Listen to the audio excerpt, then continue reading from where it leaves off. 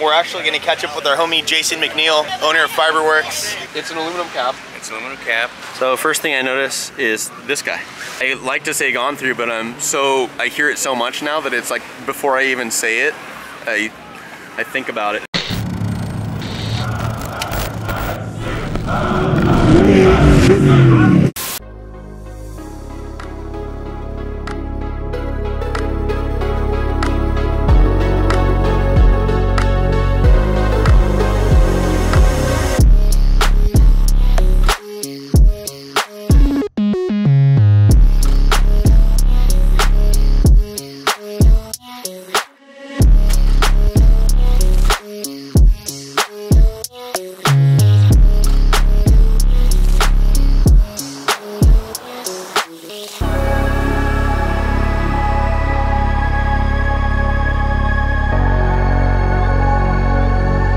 Here. This is ridiculous. I can't believe the turnout. I can't believe how many people turned out today. Super humbled, man. It's pretty wild to see this many people come out with like such short notice. I know, we were blown away. It was amazing. We definitely have to do it again. Thank you guys for coming out. We'll do it like annually. Yeah, I think this. If you guys think this needs to be an annual thing, you guys can comment below, and then maybe we do like a desert run after. Ooh, Blake, what do you think? Next year, desert run after. Let's go, baby. Blake, it's a good idea. Thank you guys so much for coming out to this event. Dude, the homies, man, freaking really bringing the community together, the Prerunner community. This is our second one that we've done, and we did one the year before COVID, and it was a really great turnout. We were really proud of it. And then this one just kind of blew me away, man. I can't believe how many people. Amazing, right? It was amazing. Right, Blake? The off-road community came through hard. San Diego, people from Prerunner, Norco, like everywhere. South TJ, dude. It was awesome. It was a beautiful day. We're actually going to catch up with our homie Jason McNeil. Next episode, Fiberwerx truck. Check it out. So anyways, we're here with Jason McNeil. We just met. We've been like internet friends and social media friends. On the phone. We chat online for like 2 hours every day. We're in Fiesta Island. Jason's got his Weitzel truck here, and we want to kind of show this thing off. It's an aluminum cap. It's an aluminum cap. So what year is that thing? 2016. So right when the aluminum cap came out, it's actually 15.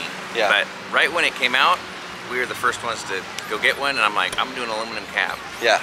And knowing how Ford does the same cab over year and year, you know, it seems like they stick with cabs for you know, at least 5 years. I'm like, let's get right on it. I've not had any issues with the aluminum. Yeah. A lot of people are like, what are you doing? You know, that's gonna break, that's gonna crack. But no, it's been. I mean, it's still pretty new, right? It's got, I think, 2,500 miles on it. But so far, it's been an awesome Prerunner. Yeah, I mean, this cab, I've noticed, like the aluminum, they changed. This is your standard Ford thing. The belt line goes down, right? Yep. And I've heard that's actually for visibility. Yeah. With the mirrors. I didn't ever know that until maybe a couple months ago. And then they have a different cut here. And then the one thing that I noticed with the aluminum cab is the windshield has like a really cool, like a feature, like a style feature drop down in the middle. Jimmy Weitzel built a tried and true truck. Yeah. It's been that, like his chassis seems like it's been that way for a long time. And it's the same kind of stuff. It's got, let's see if it has it. Yep, it has the mega upper arm. Yep. Like it's a huge upper We start arm. off with the bottom floor, like he does a plated floor. Yeah. So let's start with maybe specs on like the suspension. So your Weitzel front end, center mount, what's the travel on the thing? Front travel is 26, I believe. Yeah. You know, the rear travels close in the, you know, probably around 32, 34. It's got all the big Fox stuff, 4.5 bypasses, 3.0 coilovers. Like I said, tuned by SDG. Got all the house steering I'm looking at. Yeah, you're running a rack on there? Stuff, all the, big house rack with all their accessories. One of the things we put in this truck is LS9. It's a supercharged motor. Yeah, so I think that's out of a Z06 or something. Exactly. They actually race them in Le Mans, but so it's got titanium. It's a race motor, but it is a factory, you know, crate motor we purchased. It's a dry sump. That's why you're looking at some of the plumbing that Mark did. It's a bulletproof. Jimmy builds a bulletproof. I've never had anything crack or break, or I mean, and we've had at least for that last Chevy truck, we had thousands of miles on that Prerunner. Yeah. Thousands. Yeah, I mean, that's what he's known for. I mean, obviously you're not going at race speeds, and so, you know, the McNeil's and if you talk to any of these guys that actually use them, I mean, they're getting thousands of miles on a pre-run, right? And I mean, the race is only 500 miles or 1,000 miles, and they're getting thousands of miles on them. That's one of the things too. They're just built really tough. ID Designs hubs. What's your housing back there? It's a Dirt Tech. Dirt Tech housing. Yep. 10-inch Jumbo 40. I'm sorry, 36 spline. Jumbo 36. 2 works. This is your glass, right? Yeah, I know. We didn't know we were doing this, but of course we own a fiberglass. You know, we use it, right? Yeah. We use it. These are actually all the fiberglass on it is CAD design. We build them in carbon fiber. Yep. So they're super lightweight. Yeah, I like the. Is this it's a wrap, right? Yeah. Actually, yeah. This is a wrap, but yeah, this is your gloss. The gloss. Yep. I love that got though. That's the raw. Fire paneling on around the whole chassis, just to kind of keep it all nice and Frenched in, rocks and stuff getting in there. Well, one of my favorite things too that Jimmy does on a lot of these is, you know, there's no big down tubes here. Yeah. Like a lot of trucks, because he starts the chassis ahead at the B-pillar. So you can get away with doing this stuff if you have enough structure at your B-pillar. And what you can see here is he's got it really nice. I mean, there's a tube that's wrapped up behind the upholstery there, but it's really supported there. And like I said, it has a plate. There's plate shock. It's a big towers there, bulkhead. right? You can kind of see it starting there. Sure. But the whole thing's plate. It's really bulletproof. Yeah, this thing's gorgeous, and you can really see the structure. You know, everything's kind of packaged up. So that's your dash too, right? That's our Fiberwerx flagship dash that we wrapped. We had it, you know, stitched and wrapped. Yep. It's got paddle shifter, Motec system, wired by Mark Waddell. If you want to do the bump or the paddle, you can do either one. You're on a paddle shifted. Is it pneumatic? Is it air? It's electric. It's electric. Okay. It's electric.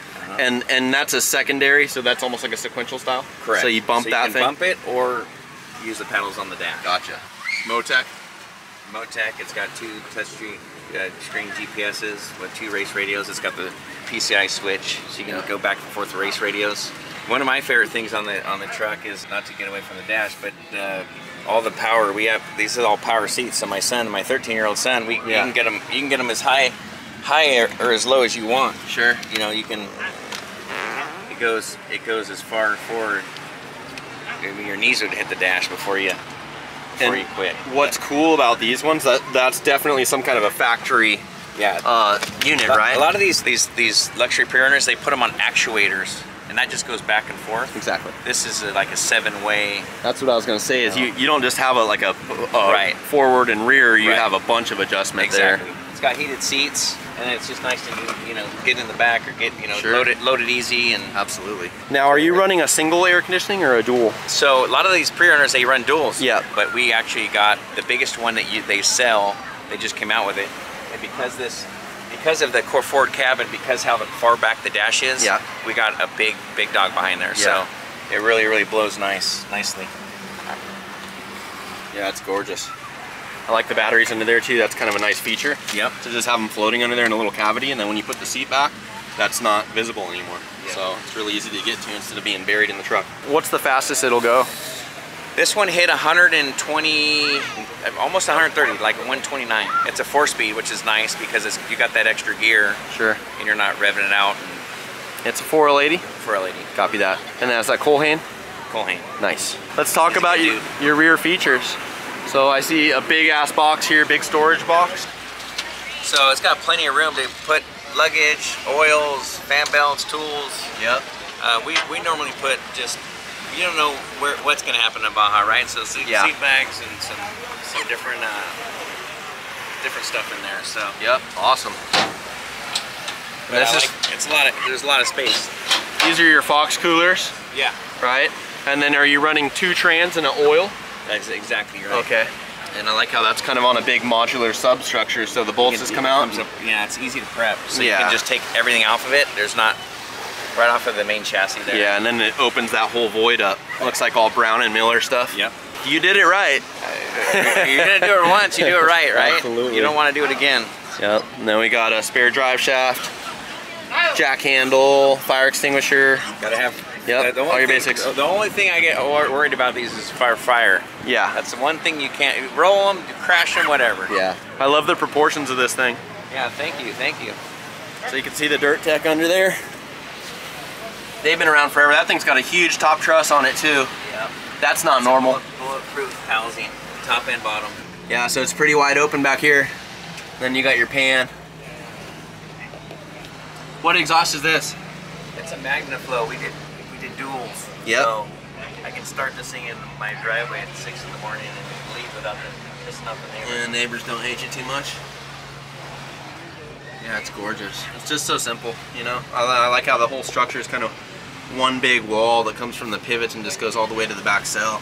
And then your sway bar, I noticed your sway bar too. It's not in it's not in your traditional location. We did Yeah, you see the arm. We did it the right bar going across. in front of the shocks. Yeah. Then you can see most of the truck. This is part of Jimmy's structure here. You can see the plate, so it's a sandwich plate. It's four-sided boxed, like a rectangular box. This is all thick plate here, 3/16 too, all TIG welded. And then you can see the, you know, everything kind of forward of the link pivots is all just skid plate, belly pan. And you can kind of also see the lower link pivot, the upper link pivot. All that is part of a big bulkhead, like a vertical bulkhead that goes up to the shocks. So when you think about this thing, before you put all the chassis tubes into it, this whole lower platform is a big plated box structure that then goes back to these trailing arm pivots, and then it goes up and goes up to the shock mounts. Right? I got that right? You nailed it. Okay, cool. You nailed it. So there's some interesting stuff here. One thing I did want to ask you is on your process for the carbon, what's the process of making a carbon panel? Do you make an aluminum one first and then copy it? So people bring the carbon panels to us all the time. Well, we can use those as molds as long as it's not welded on. The minute it's welded on or inside, then we have to copy. You have to do a mold of it, and then you can make a carbon part. But on all the flat panels, you can just lay carbon around the inside. There we go. And then you save those those aluminum panels on the shelf if you want to like a template or whatever template them. So first thing I notice is this guy. Yeah. So that was a Mark Newham idea. Okay. We actually bought, I think it's off of a Mustang. We were looking for some kind of air cleaner. It couldn't be round because we had to fit the sump system. Yep. And so that's what he came up with. Works really good. Obviously with the LS9, it's a supercharged, like I mentioned. Yep. So keeping the motor with dust free is super important. Breathing good and dust free. Super important. So yeah, your typical thing is you see the canister filter. Right, like a UMP or something similar to that. Probably vouch that this is breathing a lot better than those. It's all the way around. Yeah. And it's and really, to be honest with you, there wasn't really much more we could put, anywhere. Out of space. So this is your dry sump oil tank, right? Engine oil tank, power steering fluid reservoir. Yep. This water reservoir. Okay. Now, this is your oil breather? What's that catch tank? That's an oil catch can. Okay. Catch can. And actually, it's kind of funky how they have. In fact, we had to double check our work.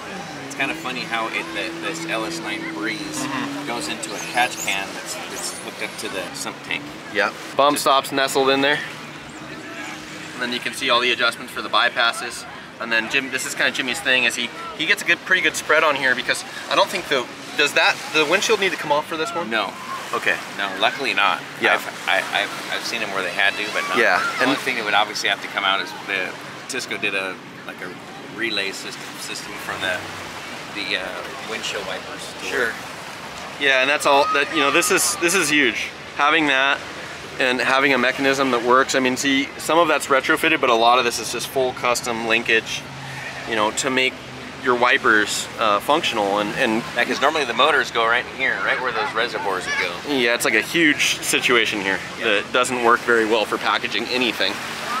One of the kind of common things is with luxury pre-runners, tube chassis trucks, you're taking out the windshield and you're removing that center section in here, like a removable piece, so your part of your dash has to come out just to get your engine out.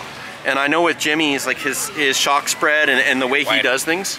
Wider, so it's able to come out. Yeah, it comes out. So it's pretty awesome. These are these arms I'm talking about. They're just a massive upper arm. And that thing's huge. Do you feel a need for a front sway bar? I mean, maybe. Yeah. I would like to try to, you asked me earlier what's next. I would like to try different sway bars, because it's not your standard, your standard sway bar. That's all we've ever used, and it works really well. But I do feel like we might want to go like a different bar to see how that works. On the guys on our trophy truck spec, we do have a front sway bar. I do like it, but I'd like to do something with the back first to see. Yeah, just tune it a little bit. Yep. But you know, you do get the sway. Does it work good when you're in those big rain ruts and going up mics and stuff like that? It works really, really good. So I don't mind too much of the sway. You're not racing. Swaying, you don't want to sway in racing, right? That's time in the air that you want to get traction. So, but in a pre-runner, it's not so crucial. Sure, I think the stuff I've noticed with the sway bars is it just seems like it adds a sense of predictability and drivability, like knowing what it's doing and how it's limiting stuff, where you can like set the car up for stuff. Yes. Because you know that that's there to hold things. I did notice, so on this engine, is that a factory exhaust manifold? Those are factory exhaust manifolds, and then we went and did our deal from there. Yeah, added like a V-band down there and then laid out all the exhaust. That's cool. I've actually heard those flow really good. Like, and that's why we didn't want to mess with them. We didn't want to mess with them. That was like the first thought is, hey, let's use the factory exhaust man, and it dumps out straight to the bottom. So no, we decided to do that. Thank you for doing this. Thanks for showing the truck. I'd love to see it again and riding this thing at some point, you know. It's just a gorgeous machine. So you did good. Nice to meet you. We'll just say bye to everybody and thank you. Like and subscribe, comment. Let us know what you want us to cover and we'll try to get after it. Thanks, dude. Hey, nice meeting you, bud. Yeah. I like to say gone through, but I hear it so much now that it's like before I even say it, I think about it. Yeah, that's what YouTube does. You guys will pick us apart. But you know what? I say dude, and I've just accepted that that's just what I say. So when people are like, dude, why do you say dude? I'm sorry, man. That's just, it's embedded in me. So you know what, Morgan? Embrace the gone through. Oh, yeah. Embrace the gone through, because it's good. Yeah.